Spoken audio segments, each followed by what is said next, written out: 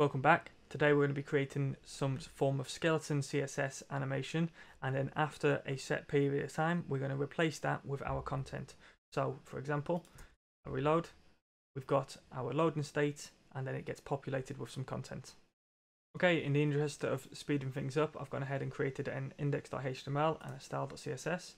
Within the style.css, I'm just calling in a Google font, just resetting some styling, and then I've got my gradient just here, and then this here is just basically centering all of our elements in the middle. So nothing fancy going on. I'm just going to go ahead and set up our structure now. So let's say a div with main, then I'm going to have a div with, let's say, image as our feature image. I have a h1 with a class of heading, and then I'm going to have a p with the class of content. So let's just tidy that up, save that. So main, image, heading, and content. Then I'm going to come back over to my style.css, and I'm going to say main, and let's set the background to be white. So hashtag FFF, save. Width is going to be 400 pixels, and the min height is going to be 400 pixels. Then I'm going to say border radius is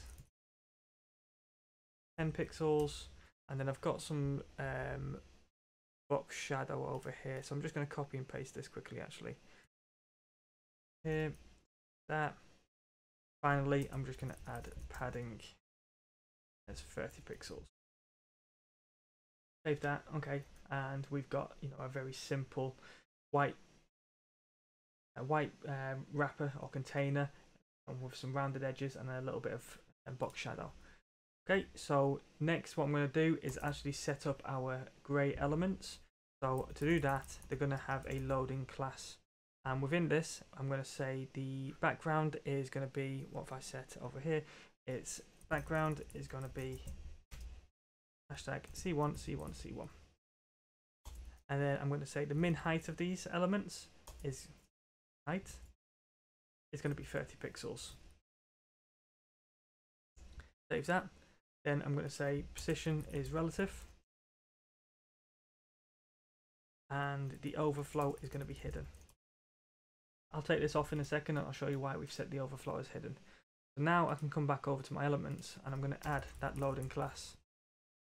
Loading, loading, and loading. So now we've got 3 elements in here, which is going to be our image and the heading, and then the paragraph text. First I'm going to change the heading, and I'm going to say the image, and I'm going to say the height of the image is, let's say min height. The min height of this is going to be I don't know, 200 pixels. Save that.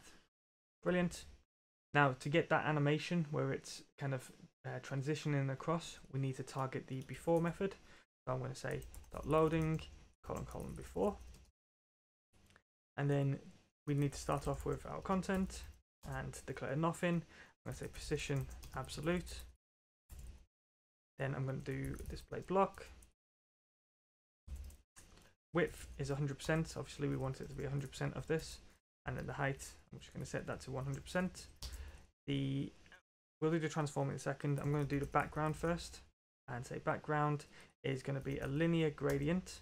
So basically what I'm after is, if it wasn't moving, it would be transparent here, it goes into white, and then it becomes transparent. And then what we can do is we can have that element transition across the screen so it looks like it's loading.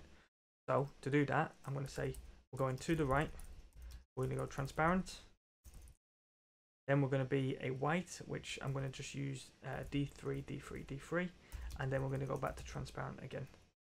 Transparent.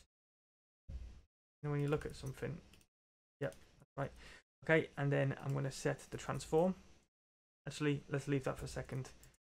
So we've got a slightly grayed out there. Let me just make this a little bit darker. Save. So as you can see, if I made it really white, see that we've got that slight gradient in the middle. So what did I say? D3, D3, D3. Like that. Might have to go a little bit lighter, but we'll see in a second. Actually, you know what? I can barely see it. There you go. Now I'm going to transform this, and I'm going to transform it by translate on the x-axis, and I'm going to say this is minus 100%. I want it to be 100% off the screen, and this is why we moved. We set the overflow hidden before. If I take that off, what you can see is we've got the actual the gradient just out here. So I'm going to say overflow is hidden, and then what I'm going to do is I'm going to set an animation class on this, and don't want all of that. What I'm going to say is I want to animate something that we're going to call loading. It's going to happen over 1 second, and it's going to be infinite. Now I'm going to come down and set that animation up. So I'm going to say at keyframes, call it loading, so the name that we've given it here. And then what is it that we want to load? Well, I want to load it 100%, and I want to transform to translate on the x-axis again, and now I want to go 100% of the way. Now we've got that smooth loading state, and if we wanted to make it really quick, we could say like 0.3 seconds. Obviously that is not good at all, so I'm going to just make this a little bit darker.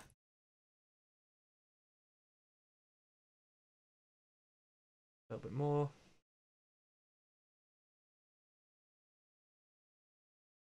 Yeah, I'm just going to leave it at that. I think we can play around with it quite a bit. So that's our skeleton set up. Now it's a case of injecting our code into it. To do that, what I'm going to do is come over to our index.html, and I'm going to just open up some script tags.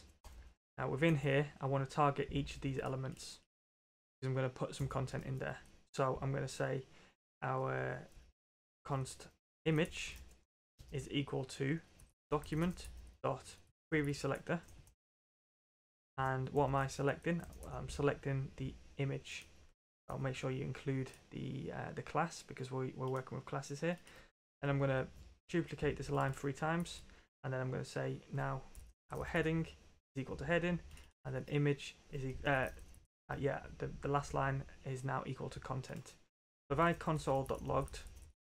.log. Let's just grab one of these elements and say image, save, and open up our console. You'll see that now that we've grabbed this element, we've got it available here. So now we can change the inner content of it. So we can say inner text or inner HTML. So first things first, I'm going to create a function and say fetch data. And then within here, actually I might just throw these elements into this. And I'm going to say image.inner HTML is equal to, and I'm just going to use Pixum. So Pixum photos is basically a lorem ipsum but for photos. So you can go to pixum.photos, and if you put in basically the parameters that you want in the URL, so 200 by 200, that would return you, 200 by 300, that would return you an image 200 by 300. So if I just inspect here and I check out our size, so we are 340 by 200, what I'm going to say is our inner HTML is going to be image source is equal to Pixum 340 by 200, and then I want to terminate our line. So let's just save that. Let's just see if it works. Oh, hang on, we obviously need to call it, so let's just call fetch data, and straight away it is. Okay, so we know that we've got a bit of an issue there, but that's fine, we can sort that out. So to do that, what we're going to do is we're actually going to remove the loading class.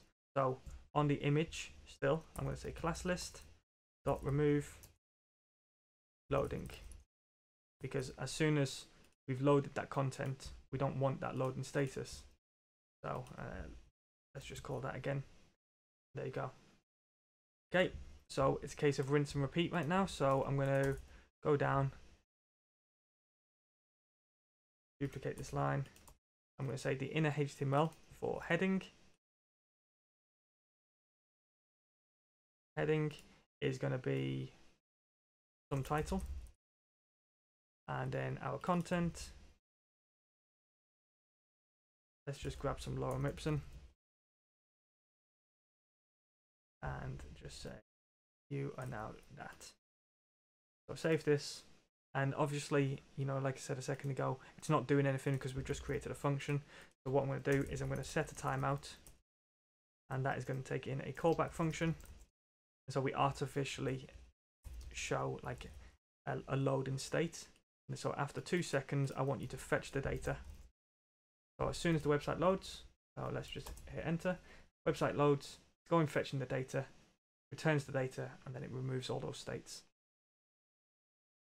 I hope that makes sense. If you do have any questions, please feel free to leave a comment down below. But until next time, take it easy.